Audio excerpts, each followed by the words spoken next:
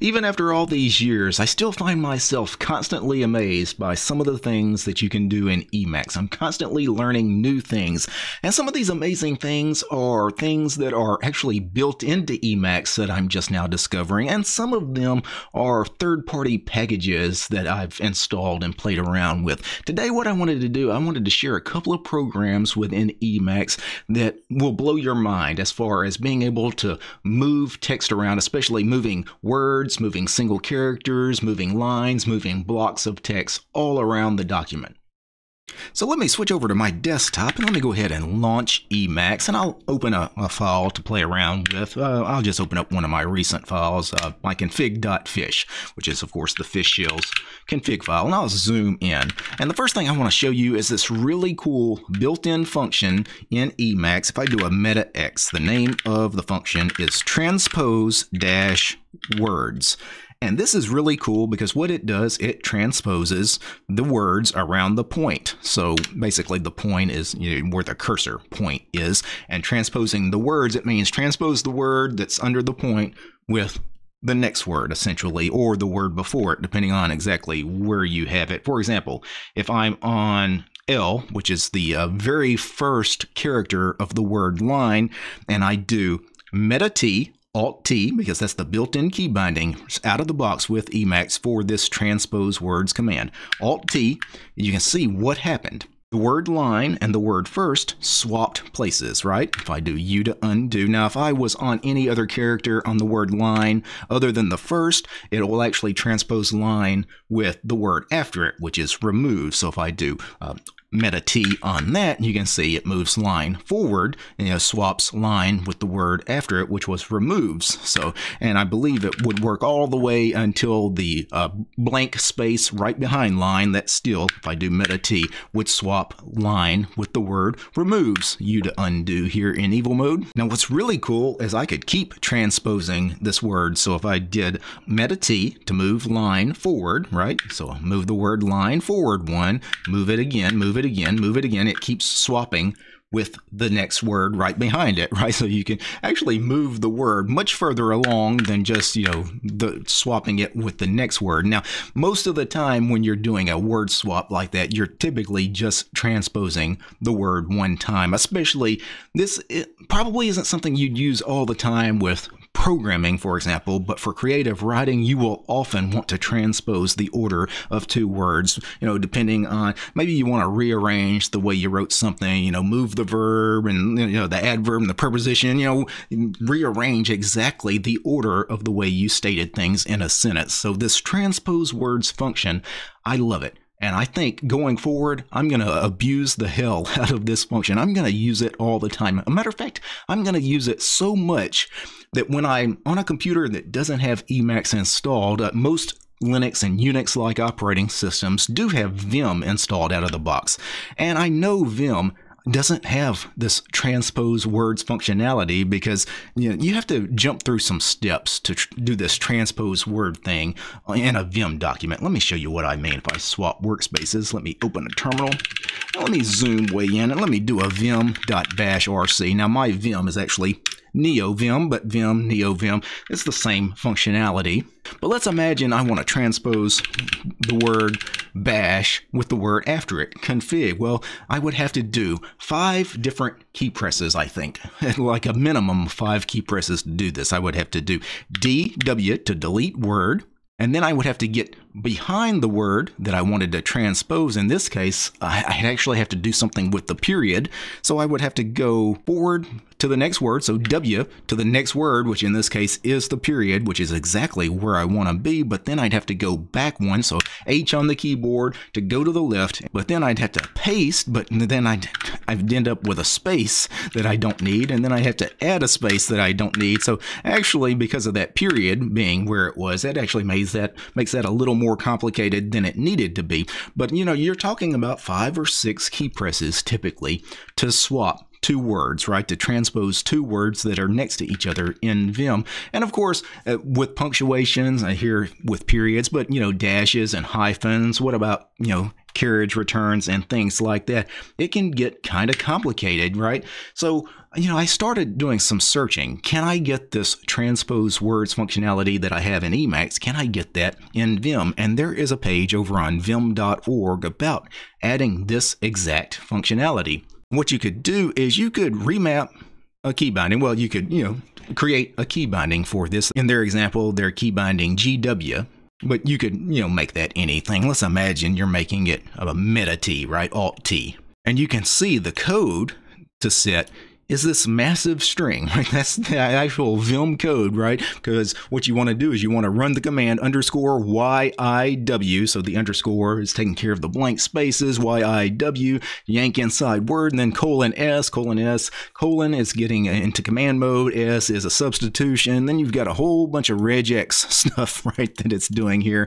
CR, I think that has to do with the carriage returns. I don't play around with Vim script much, but this is what you'd have to do to add that transpose word functionality to like your vimrc or your NeoVim config. But what I found was here at the bottom of the page, they also had some recommended plugins, and one of them is actually called Transpose Words plugin, and it's essentially the same as the Emacs Transpose Word program. So what it does is meta T, right? It does exactly what it does in Vim as it would in Emacs. So you go to this page and you grab the transword.vim package, and that's transword with no O. There's no letter O in the word. So transword without the O .vim. Grab the latest one. 1.1 is the version.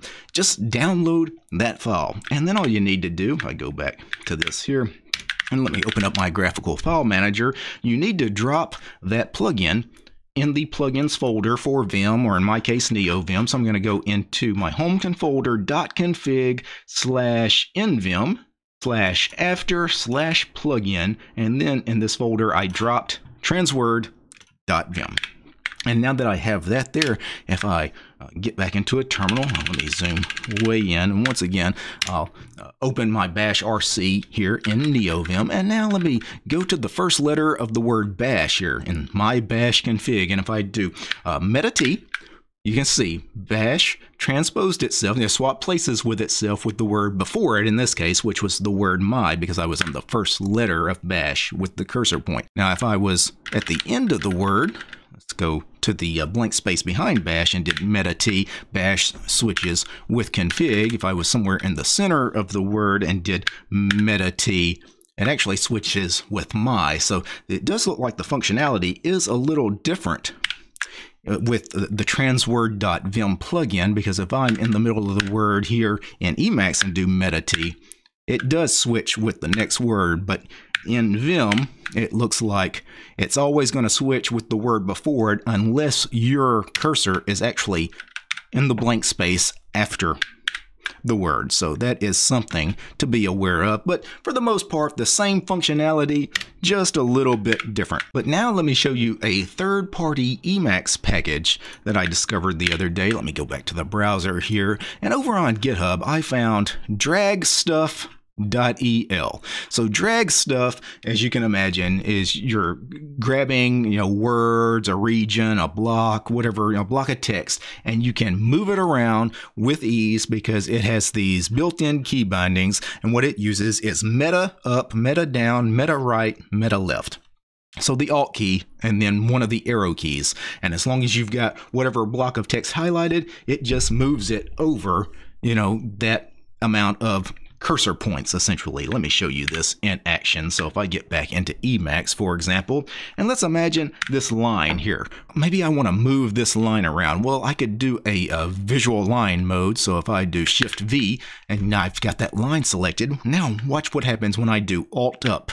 It moves the line up, right? It basically swaps that line with the line that was there. If I do Alt up again, you see it moves it up ahead of that line, right? And if I do Alt down, I can move it back down to where it was. So now let me try something with moving something left and right. Let's see. If I do a let's do a visual block mode here, and I select something, maybe these 3 words here, removes line the, which some things are still out of order where I played around with the transpose word command earlier, but let's do meta and then the right arrow key. And if I do that, I'm not exactly sure what it did. If I keep hitting meta left, it's moving the word path, and if I do left, it'll move that. So I think that's a problem with visual block mode and evil mode. What if I just selected something though with the mouse? So let me select it with the mouse and do Alt and then right. And then, okay, this is the functionality as it's supposed to exist. It moves it a cursor point at a time, and that's neat. That is really, really cool. I could definitely see myself using dragstuff.el all the time as well. Now let me go ahead and undo and see if I can actually get all of this back to how it read before I started this video. Yeah, first line removes the path. That's the way that line should exist. And actually, I should have showed you guys how to install drag stuff. So let me actually open Emacs once again, and let me go to my config. And I have this drag stuff section in my config now. If I zoom in, basically it is just using the use package block that you typically would use to install packages in Emacs. So use-package drag-stuff. That's all you need to do, and then you actually need to make drag stuff a global mode, meaning enable drag stuff everywhere. So you have colon init, so set these before drag stuff is initialized. Turn the global mode on. That's what 1 means. It means turn the mode on. And then you also want to enable drag-stuff-define-keys. So this sets those 4 default key bindings, which are meta up, meta down, meta left, meta right. So that way you don't have to define those yourself. Now before I go, I need to thank a few special people. I need to thank the producers of this episode. And of course, I'm talking about Gabe, James, Matt, Paul, Steve, Wes, Armor Dragon, Commander Angry, George Lee, Methos, Nate, Urion, Paul, Peace Arch and Fedora, Realities for Less, Red Prophet, Roland, Soul Last, Street Tools, Devler, Wargen 2, and Ubuntu, and Willie. These guys, they're my highest tiered patrons over on Patreon. Without these guys, this quick look at these really cool Emacs programs, it wouldn't have been possible. The show is also brought to you by each and every one of these fine ladies and gentlemen. All these names you're seeing on the screen right now, these are all my supporters over on Patreon, because I don't have any corporate sponsors. I'm sponsored by you guys, the community. If you like my work and want to see more videos about Linux, free and open source software, and Emacs, subscribe to DistroTube over on Patreon. These guys.